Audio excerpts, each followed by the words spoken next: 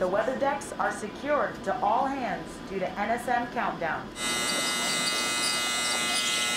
The purpose of the live fire demonstration on board USS Coronado, LCS-4, was to work under the Foreign Comparative Testing Program and demonstrate a live firing of the Naval strike missile to show the increased lethality and range that it can bring to the surface warfare program. RCOD, I'm going to be taking the water jet in hand to make the port turn.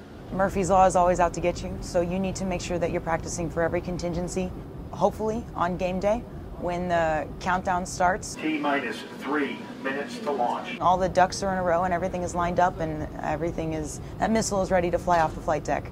But in the event that something goes wrong, you need to be prepared to keep this ship and everyone on it safe. Taking water jets in hand, coming left.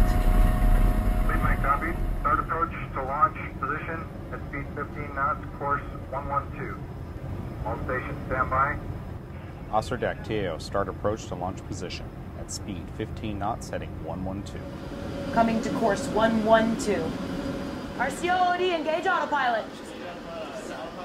Autopilot engage die. 10, 9, 8, 7, 6, 4, 3, 2, 1, fire.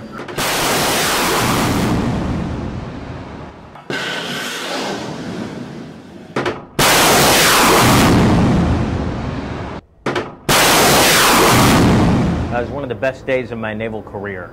To have crew sea dogs out here to execute this mission while all eyes of the Navy were watching, and to do it flawlessly was one of the proudest moments of my career.